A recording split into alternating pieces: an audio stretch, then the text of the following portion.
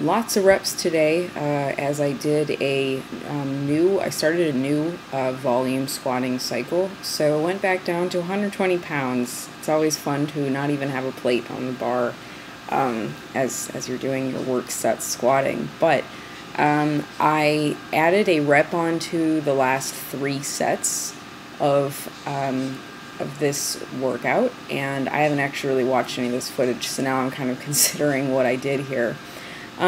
So, doing sets with 10 reps, I don't even really care how much weight is on me. I don't like it for squatting, but guess what? This is really teaching me how to more efficiently handle weight as I tire through a set. So, as much as, frankly, today it was just like awful. I mean, it's pathetic because there were 4 sets. I had 4 work sets, and honestly, like after the second one, I was just like, God, I really want to get through this. Let's just go and get through this. But I did.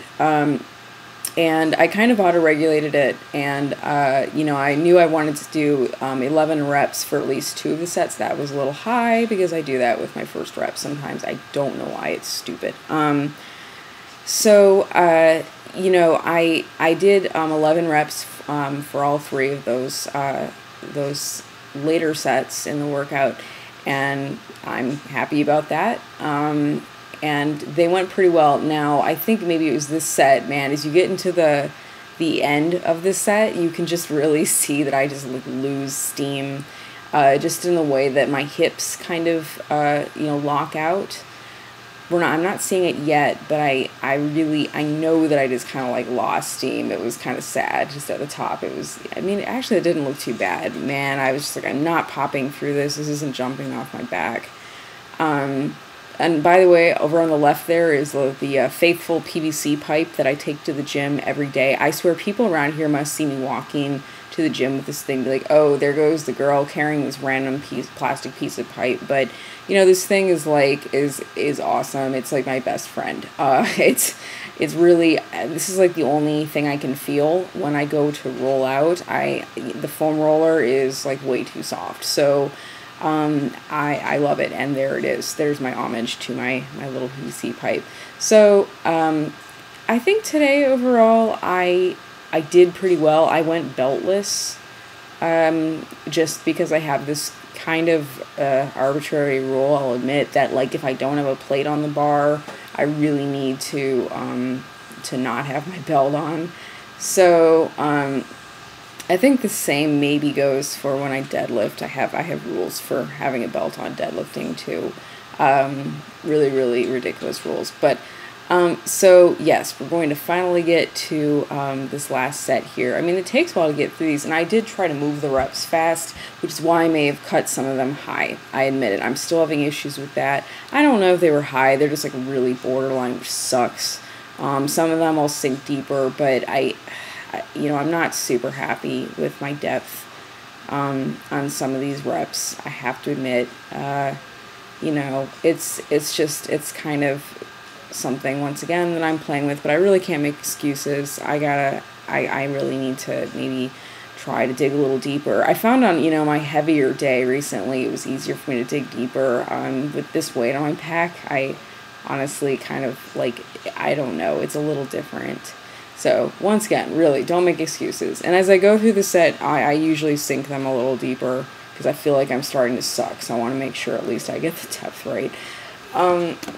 Yeah, so let's move on to the good mornings that I did. And I did this first set with, I did a warm-up little thing with the bar, but then I did this first set with 85. And I'm still, kind of figuring out what to do with these.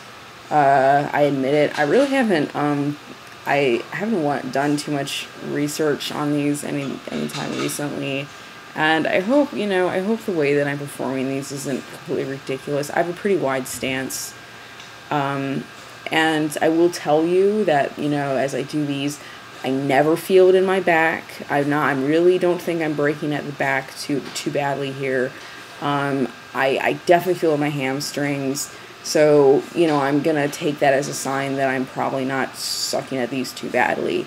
I did 3 sets of this today, And I, you know, they feel, actually, I really have fun doing them. I don't know why. I just really, really enjoy doing them. It's weird. But I felt like okay walking away from these, but then I went over to my backpack to put some stuff in there, and I kind of leaned down, just, you know, in a reasonably similar way to performing this exercise, and my hamstrings like shook, and I was like, okay, well that must have actually done something then. That's cool, but yeah, I need to probably still just do some research on these and make sure I'm really activating what I need to activate here. But I'm trying to get my hips, you know, to come back. I'm really, really sitting back into them, and I'm feeling a stretch in my hamstrings as I do this, and then kind of snapping up. So, you know, 95 pounds, really maybe not like the heaviest weight I could be working with here. I'm kind of working into them slowly and just trying to do them for more reps and watching for form breakdown.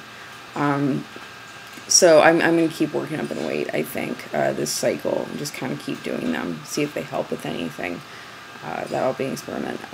Yes, I look so happy coming off of that. Okay, so I guess update on the question of bulking. I don't know. It's a very slow process, right? So how can I really give you an update? Like, shoot, this is going to take weeks and months to really have happen for me to turn into a fatty.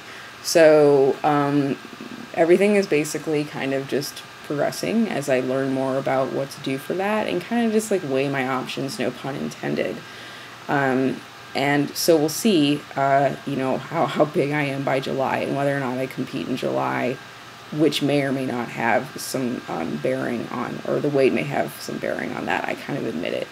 So, all right, we're almost done with this video, and I'm going to have a benching one tomorrow that I have to do just takeoffs by myself for this session, and it might be a little bit rough because I'm not good with that for over maybe 80%.